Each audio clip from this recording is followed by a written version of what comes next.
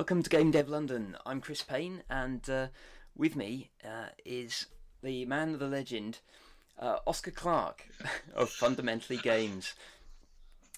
Apologies for the slightly off audio quality, but Oscar has had to use his phone because his laptop has died. But welcome. Literally, like last night, middle of the just about to play D&D of all things, and it literally died on me.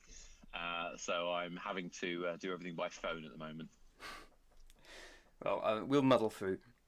What we're talking about today is IP licensing in all its various forms, how it can affect, how you can use it to improve sales of games, and interesting anecdotes about IP licensing gone wrong and unusual forms of IP licensing. So Oscar has worked in the industry for a very long time, since 1998. Very long time. Yeah. Yeah. As have I. So I thought we would kick off with like the earliest licensed video game that we can remember. Now, the earliest one that I can remember is the famous E.T., but Oscar remembers an earlier one. Well, I cheated. I did some research last night just to make sure I could remember, because I have no memory. I discovered a Giant Bomb article talking about The Fonz, a game I didn't know existed. I think Sega, it was the first one that they identified, and the idea that they made a motocross kind of changed up game, and it was based around the Fonz and Happy Days.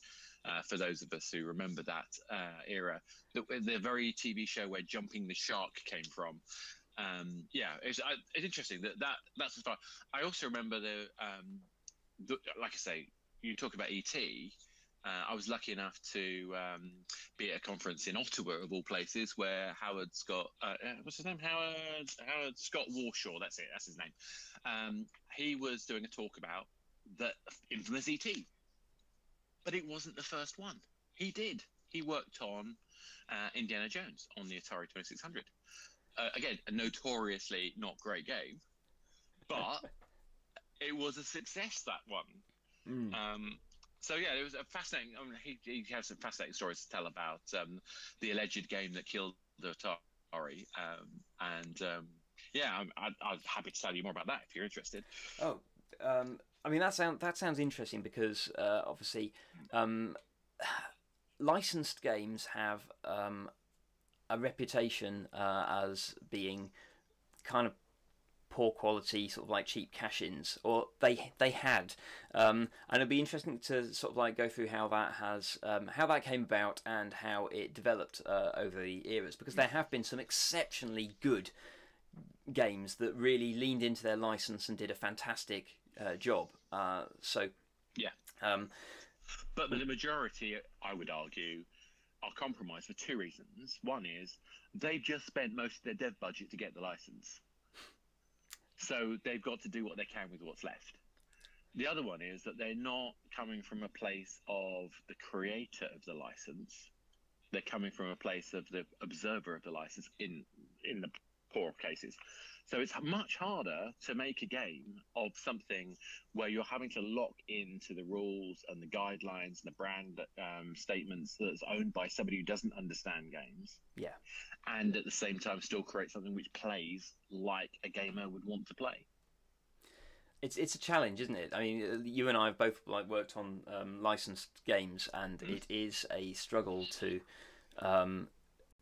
come up with something that you don't have as much creative freedom working with an IP as you would creating your own game. So if it's an original title, it's quite easy to. If you need to introduce a new game mechanic, then you can just sort of like introduce that mechanic and then adjust your game's lore to incorporate that mechanic so that everything works. That can be very difficult to do with an IP, especially if that IP has certain mechanics that are expected to be there and have to be incorporated into the gameplay in some way. But so it even gets worse because I'm going to use it's still another game, but when they first did Sonic the Hedgehog on Java, on the old mobile phones before the iPhone, I remember the guys We were desperate to get Sonic on a phone. Great, give it to us. But they refused to let it out for a long time because the pixel ratio of the eye was wrong. So it was black where it should have been white and white where it should have been black. It was like 1 pixel, well, 2 pixels that were swapped, and that just held the whole thing up for weeks and weeks because just the level of okay, maybe I'm exaggerating slightly, but the level of pernicketiness that the brand owners have, because to them the absolute necessity is to be perfect, and it's not the same as the enjoyment of the game or the need that games company might have to get the thing out. See, for me, I would have thought that on the old mobile devices, well, I'm assuming that you mean sort of like early mobile days. Early, yeah, very early. Like 2004 for me, 2005 maybe. Yeah, the key feature of Sonic is that it's fast, and doing that on mobile must have been quite a challenge. It was. Yeah, they did quite a good job of it, to be honest. It wasn't something that was going to run on all the devices. No. But yeah, and they did a very limited experience of it as well. It wasn't quite the Sonic that we know and love, but it was interesting. Yeah. But even in the best of worlds, even when you do have free reign, so I still own I still have the rights to the Rocky Horror Show. And despite having a successful Kickstarter, getting some investment, and all this other stuff, just the very process of making a good game is difficult. And when you when you fall into problems and you run out of money, you can't often just complete the game. So even with the best will of the world, you can't always deliver what you want to, especially a game that you're passionate about, because you're so keen to get it just right, and sometimes it falls flat. It can happen. Speaking of which, I'm interested to find out what the backstory to E.T. and Indiana Jones on the Atari are, because this would be the early days of the industry. Oh yeah, we're talking about the 80s, aren't we? 79, I think. E.T. was. No, you're right. Yeah. You're right. My goodness, it's 70s. Goodness, I'm so old I can't even remember what time looks like. So yeah, I think you're right. 79. I think 76 was the Fonz or something like that.